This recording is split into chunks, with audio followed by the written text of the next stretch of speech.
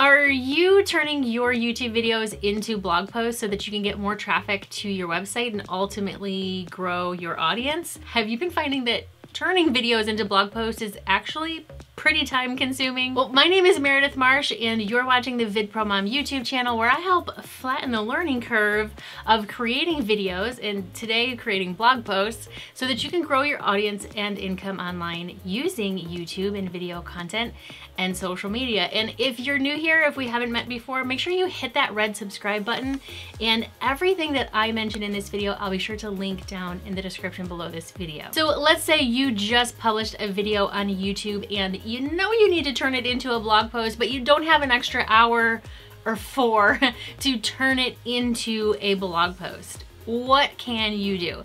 Well, let me tell you, I've been there. When I first started my channel, that's exactly what I used to do. I would publish my video, put all my energy into the video, editing, publishing, all that stuff. And then I'd be like, oh my God, now I have to turn it into a blog post. Well, in the past few years, I've figured out some really easy ways to speed up that process, and I want to show you my 3 favorite ways to do that right now. So instead of pecking away at the keyboard for another couple of hours or getting frustrated with your post publishing workflow, or worse, ignoring your blog altogether and missing out on even more traffic through Google and even Pinterest, let's just take a few moments to get this done painlessly. So I'm going to give you the 3 best ways to turn your YouTube video into a blog post. So I have the fast, easy, and accurate way. I have the fast and easy way, and I have the fast and free way. So let's dive into this. The first way that I want to show you is the fast and most accurate way to do this, and that's through a transcription service like rev.com. Rev is extremely affordable. They're very fast, and when I say that they're accurate, the transcriptions you get are extremely accurate, and I'll show you what I mean in just a minute. Now, I do have a $10 off coupon for you if you go to vidpromom.com/rev. If you're a brand new Rev customer, you can get $10 worth of transcription and see for yourself. So I put a link down in the description for that so you can get that $10. Let me show you exactly how this works. So once you have your account set up, just come over here to place a new order. You're going to choose transcription. And one of the really cool things I like about Rev is you can upload a file to transcribe, or you can paste the URL. So if you have a live public YouTube video, you can just paste the URL in there. And actually, we're going to do that. We're going to hit paste a URL. I'm going to paste my URL in there, hit add, and it already knows how long the video is. It's just under 7 minutes, so it's telling me that it's going to be back within an hour. It's going to cost me $8.75. I don't need to rush my order. I don't need time stamping for this, but it's great that they have those options there. So I'm just going to come over here to check out. I've already got my card in there, so I'm just going to hit place order, and then we'll see what comes out on the other end. So my order was received by Rev, and now all I have to do is wait. They said they'd get it back to me in less than an hour. And what's going to happen is an actual human being is going to transcribe this into text, and then I'll get a copy of that text file. In the meantime, I want to move on to the second way that you can turn your YouTube videos into a blog post, and that's also using Rev, but using their what they call a rough draft, which is only 25 cents per minute and provides 80% accuracy. So this is a machine, artificial intelligence, making a transcript out of what you're saying, and it's doing it automatically. It's a computer generated thing. So it's not as accurate, but definitely is quicker than just typing out a blog post on your own. So let me show you what this process looks like. It's essentially the same type of thing that we did before. And actually, let me just paste in that same exact YouTube file. I'm going to hit I'm finished. Now the difference here is obviously in the price. It's only going to cost me $1.75 to have this done. And it's telling me it's only going to take 5 minutes. So let's go to checkout and we'll see what this looks like. And there we go. Our order was received. Now, while we're waiting for that one to get done, let me show you this third way, which is still quicker than typing out a blog post, but it's not as accurate and it has a few more steps. And what you can actually do here is let YouTube do the automatic transcription for you. So let me show you what I mean. So we're going to stick with this same video here. I'm going to go to edit video. So we go to the Creator Studio on the back end of YouTube. And once this is loaded, we're going to come down on the left-hand side under subtitles. And my subtitles have been automatically created by YouTube when I uploaded and published this video. They are, of course, in English. So we can actually download this file. So over here, you have these three little dots. Hopefully you can see those. If you click on that, you can do one of two things. You can actually edit them over in YouTube's Classic Studio. So let me show you what that looks like. So we're going to hit edit once this page loads, and then we can actually edit each and every single caption that was created. And then we can take this caption file and turn that into a blog post. So what you might want to do is come in here and just take a look at some of the words and make sure that YouTube's automatic computer transcriber really did get the words right, because sometimes if you have an accent, if you mumble, even if you don't mumble and you just say your words clearly, sometimes it just thinks that it's another word completely.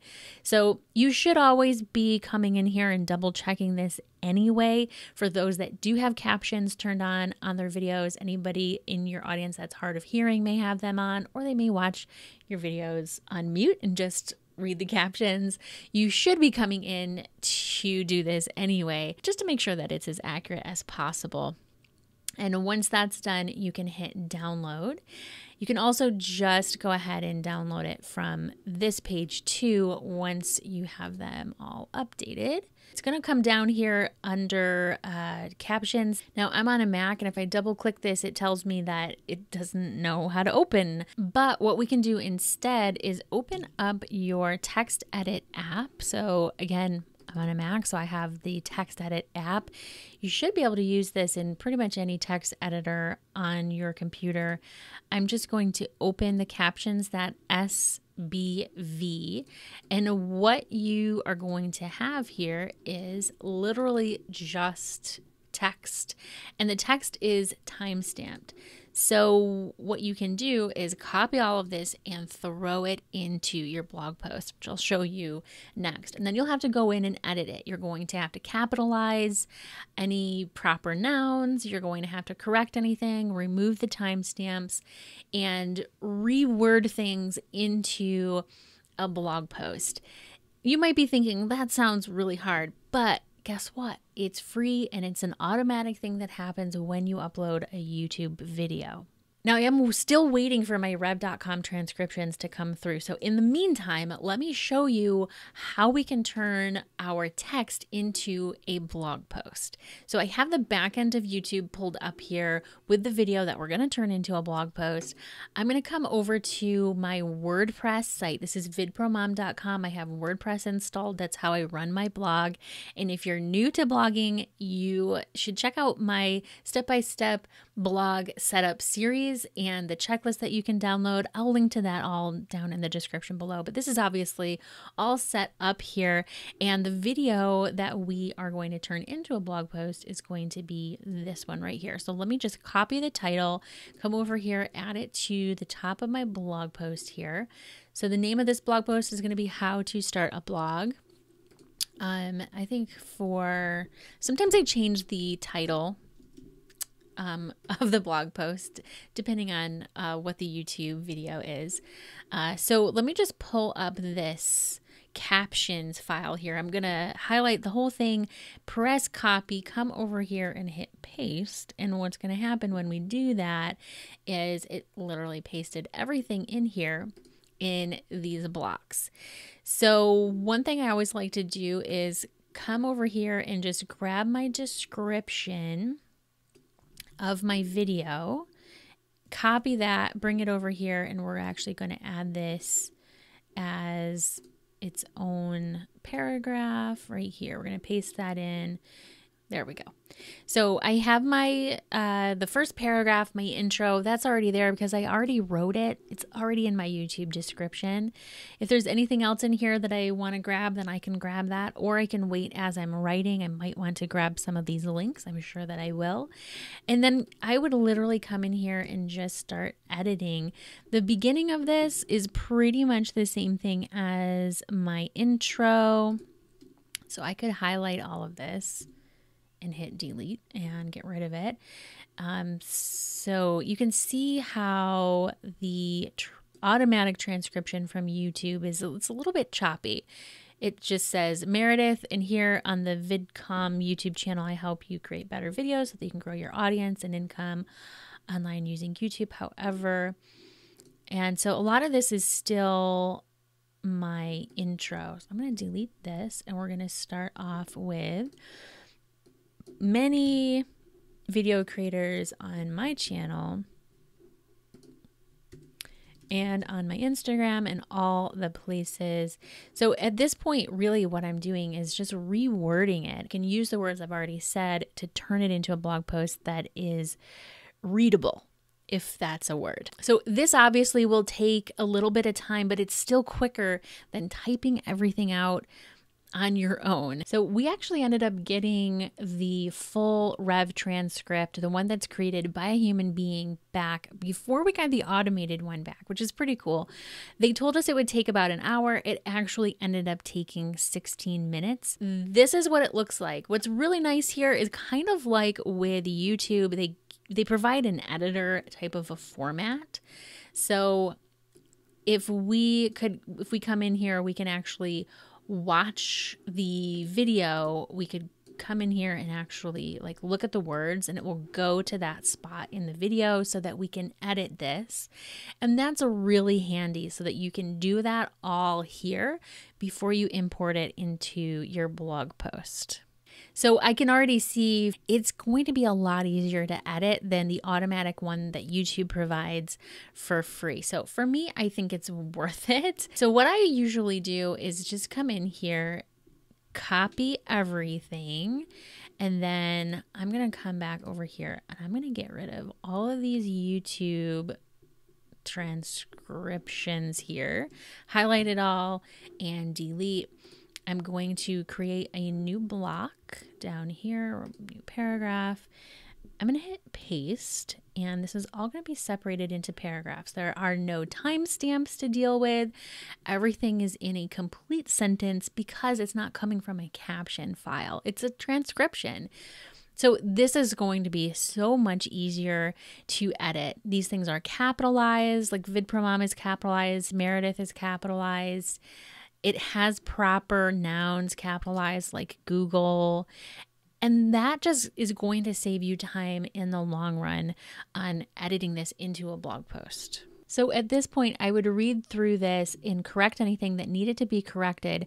But one thing we definitely want to do is make sure that we link to anything that we mentioned in our video. So in the YouTube video, when I say I'll put a link down in the description, I do actually put a link down in the description. But in the blog post, we can actually link to what we're talking about in the blog post, right? That makes sense.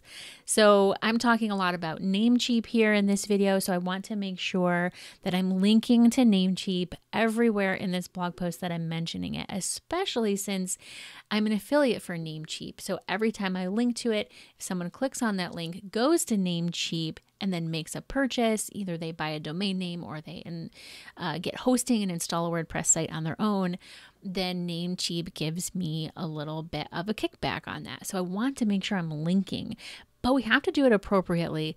And affiliate marketing with your blog and your YouTube channel is sort of a separate topic. That's another video for another time, but let me show you exactly what I do here. So let me find a spot where I recommend Namecheap. So right here, I'm saying I use namecheap.com to buy all of my domain names. So I highlighted this. Up at the top is where I have my little menu here. I hit add link. I'm going to paste the link right in there. And then I have a drop down. I always want outside links to open in a new tab. And I also want to check that this is a sponsored link. It's not really sponsored by them. They're not paying me to put that link there. But since there's an affiliate relationship, I'm marking that as sponsored, and then I'm going to hit apply. As a matter of fact, I want both of these to be selected. Open a new tab, no follow, and sponsored. Hit this little tab to make that little thing go away. And now we have a link here that is all set up as an affiliate link. So anywhere else on here that I am mentioning Namecheap, I want to do the same kind of thing. And if there's any other mentions of links like the step-by-step blog setup checklist right here, I can copy that, come on over here, and where did I mention my checklist? I want to make sure I get this into the right spot. I say, so be sure to download that checklist, and I might say here. So this is kind of an example of how you would reword and rejigger everything so that it makes sense as it's being read on a page with links and so forth. So we're good there. I'm opening that in a new tab because that's going to my landing page where you can download that checklist. But I do want it to be I don't want it to be a no follow or a sponsored link. It's just a regular old link because it's going to my own site where I have my email opt-in forms. Now, we probably also want to drop our actual YouTube video embed in here as well. So I'm going to come to the YouTube video on the front end of YouTube, and I'm going to come down here. We could go to share, and then once this comes up, we hit embed, copy this code into our blog. So literally just highlight the whole thing, hit copy, or hit copy down here. Close that out, come back to our blog post, and then I might put it right here. So I'm going to add a new block to my blog post. I'm going to choose custom HTML, and I'm going to paste it right in there. And it's going to leave that code there. If I hit save draft, then we can come over and actually preview this on the front end of the site, and you can see what it looks like. So we have our title, we have our intro paragraph, then we have our video.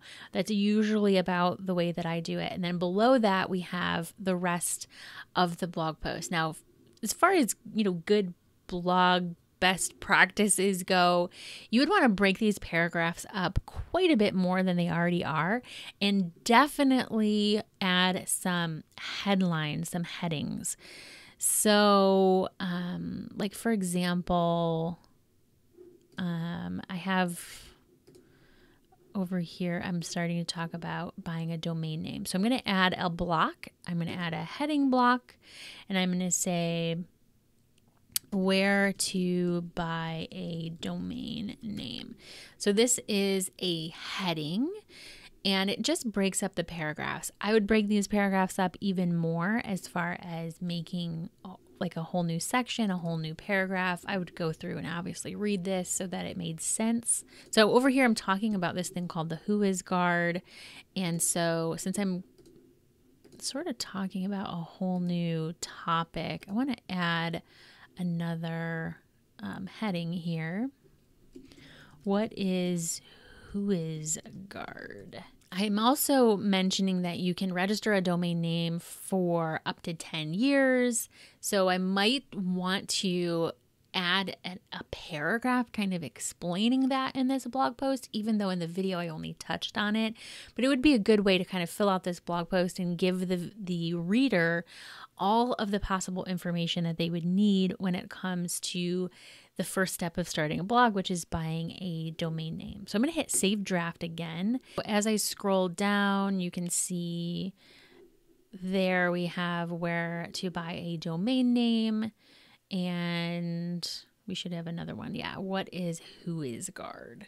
Now, you'll also see here in this draft, which this is not live on my site right now, we're just creating this draft, but you can also see where my Mediavine ads will be inserted into my post and into the sidebar. So you can really see what it looks like on the front end of your site just by saving it as a draft and then previewing it on your site. And if you're interested in how to have ads on your site so that you can earn ad revenue when traffic and viewers, readers are coming to your site, I'm going to have a video about Mediavine coming out in just a little bit. So make sure you hit subscribe if you're curious about how to become a Mediavine publisher to make some more money with the content that you're creating. Now, to compare this with that rough draft type of a transcript, if we come over here, it gives us that same editor, but you'll notice a couple things like VidProMom is 3 different words, not capitalized. There's this place here where the computer doesn't understand what I'm saying. And there's a couple other things that are like FitProMom. That's definitely not what I said at all. So it's a little bit sloppier, right? Because it's automatic. So the full file, that one that was completed by a human being, is definitely going to save you a lot of time, because it's like you had a person literally writing and typing as you were speaking, so it's a lot more accurate. So obviously we would want to start with the most accurate transcript that we possibly can. Now, when we're done and we're happy with everything, that's when you can actually publish your post or schedule it to be published. And you have now learned 3 different ways that you can turn your YouTube videos into a blog post. So easy, right? So if you have been manually typing out your blog posts after you publish your videos, I hope I taught you some time-saving tips that will not only save you time, but also save you frustration and help you to get your content out there in the Googleverse. Now, I usually script out my videos completely before I shoot them, which means I have a script that can easily be turned into a blog post afterwards, and I have my virtual assistant do that. So if you want more information about exactly how I plan my videos and how I script them out, I queued up that next video for you to watch right here. So hey, let me know in the comments if there's any questions that I can answer for you about blogging and doing that in conjunction with your YouTube videos. I'd love to hear from you.